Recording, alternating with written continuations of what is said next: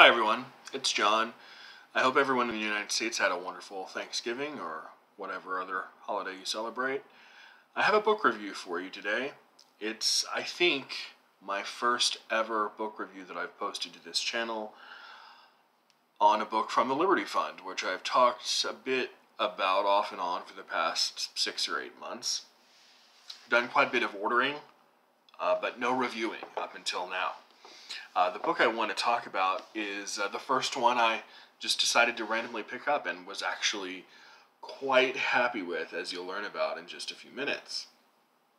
It is by Trevor Colbourn, and it's called The Lamp of Experience: Whig History and the Intellectual Origins of the American Revolution.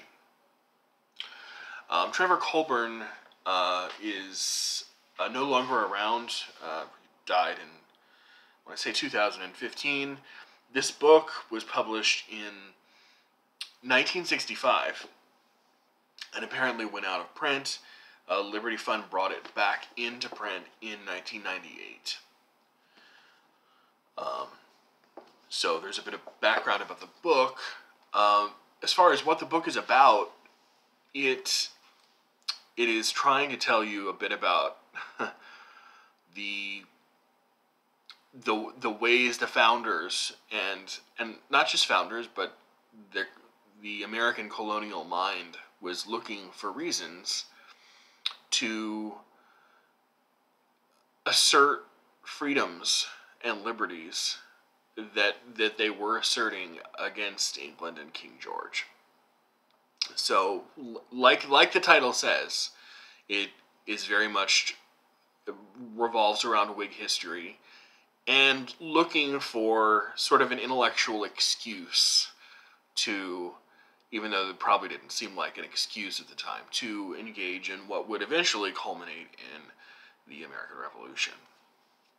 So beginning around the year 1760, colonists of all stripes, from the popular reader to, the founding fathers who had somewhat more eminent educations, were eager to lay claim to sort of an intellectual mantle, a set of reasons that would justify their own frustration with the increasing intrusions on colonial freedoms by the British throne.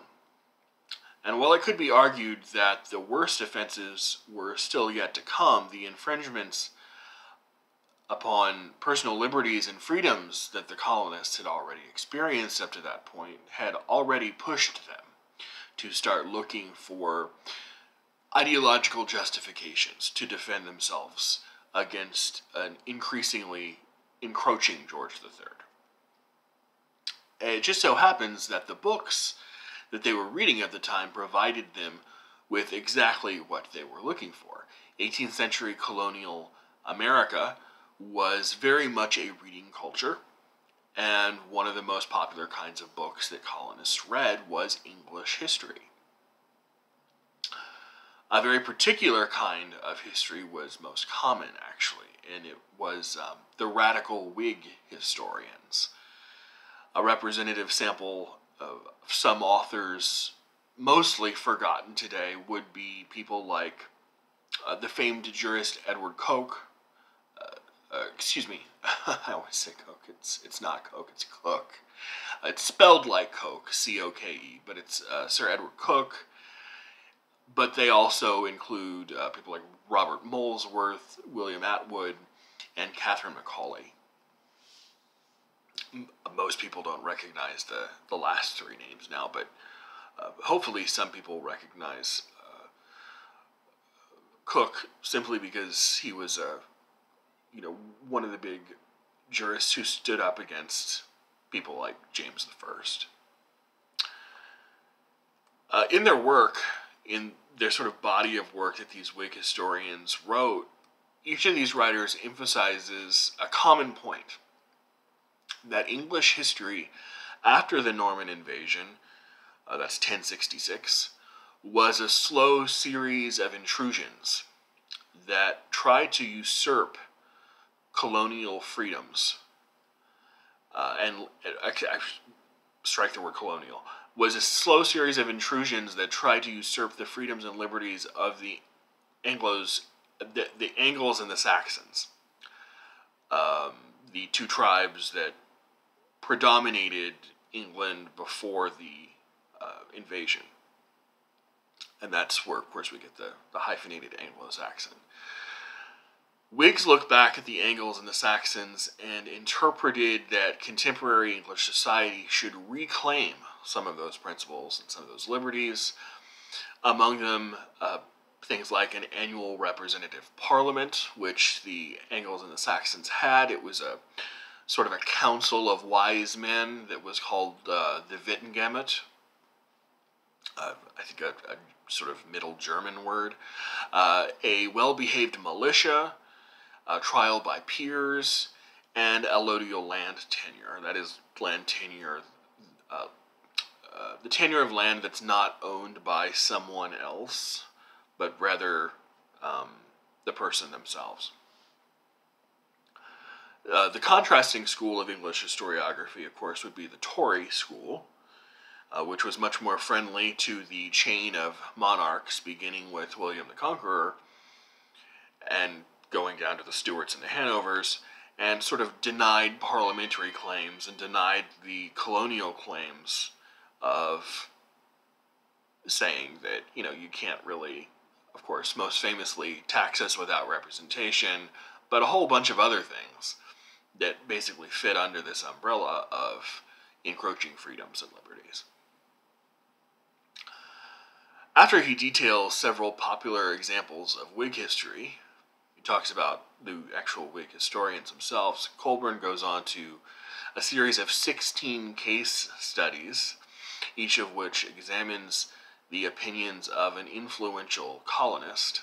Granted, they definitely lean towards the opinions of wealthy, white, planter class, aristocratic men, but those are the ones who tend to have papers and libraries still intact. So I guess that was the sample that was left available to him.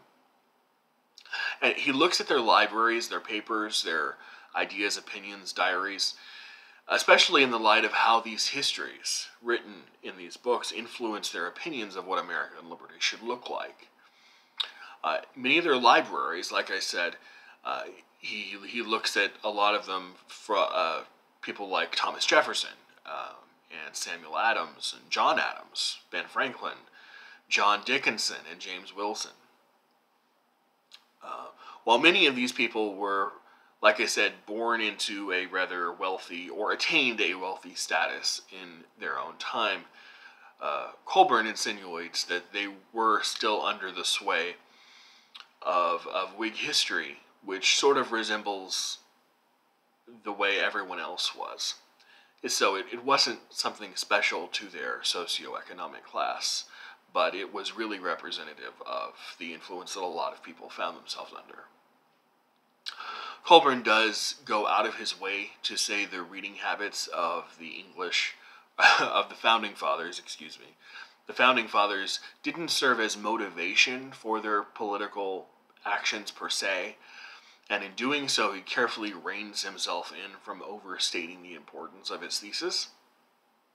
But he does allude to the Founding Fathers using some of the examples discovered in their reading to help them formulate insights about which political actions to take. Since we know that those who supported American Revolution, those against it, and those who were indifferent were roughly equal in number, there were, according to what I've read previously, and to some extent what I've been taught, is that revolutionaries, loyalists, and the indifferent were roughly equal in number, right on the verge of the revolution. It would be fascinating to read another book that took up the possible influence of maybe Tory historiography in the colonies. I don't know if that influence was there, but it may have been among loyalists.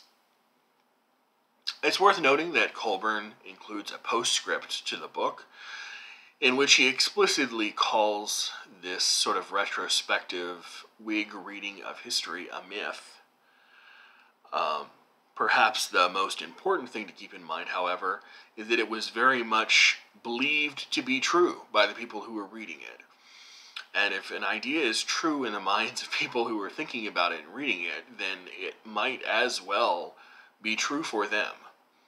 It's important to know that it's not, but that's, for them, it's sort of not terribly relevant. Colbourn never spends too much time trying to split hairs regarding which ideas about the Saxon myth, that's what he calls it, the Saxon myth, were true and which were not. But whatever the details, I think it's probably safe to assume, with some historical insight, that whatever liberty looked like in pre-Norman invasion England bears little resemblance to what the founders intended for their nascent country. For some reason, 11th century England just doesn't strike me as the same kind of society that the founders, all Enlightenment educated thinkers, wanted to live under. But they idealized it, they seemed to kind of in a way romanticize it, and they apparently looked to it for inspiration and influence. So despite the fact that I told you 16 case studies, the book is a remarkably short 243 pages. So I think it's just that Liberty Fund uses very nice paper stock. It's a remarkably short book. But there you go, The Lamp of Experience, Whig History and the Intellectual Origins of the American Revolution by Trevor Colbourn. I will see everyone next week. Bye.